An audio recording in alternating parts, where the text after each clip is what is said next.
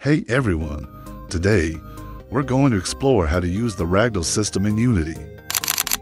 Ragdoll is a system that allows characters to move more realistically by interacting with physics.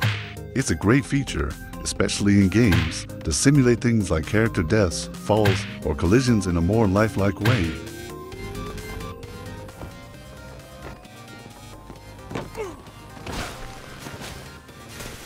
Subscribe to the channel.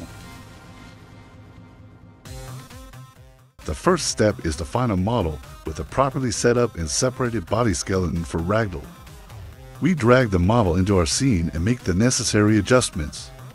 Also, I will share the link to the military character package we used in the video below. You can download it and use it in your projects.